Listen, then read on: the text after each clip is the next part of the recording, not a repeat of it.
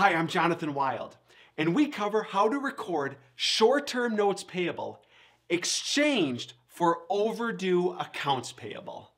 A note payable is a written promise to pay an amount of money on a specific date, and usually with interest. A short-term notes payable means that the money is due within 1 year. A note payable can also be exchanged for an overdue accounts payable. A note payable is preferred by the party owed money because a note can earn interest and is a written promise, which can be beneficial to them in a legal dispute.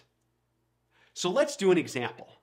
Assume that we are overdue on a $1,000 accounts payable, and our supplier asks us to sign a note payable in exchange for giving us more time to pay.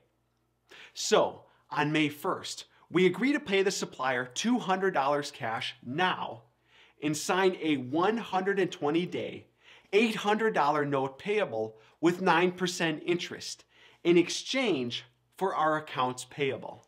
To record this entry, we debit accounts payable for $1,000, credit notes payable for $800, and credit cash for $200. We debited accounts payable to remove that liability account, as we have now paid some cash and converted the rest to a notes payable. We credited notes payable as we now owe $800 in the form of a notes payable. And we credited cash to reduce that asset account. Now, on August 29th, when the note is due, we pay back the $800 plus interest. To compute interest expense, we take the $800, multiply it by 9%, and multiply that by 120 over 360 days.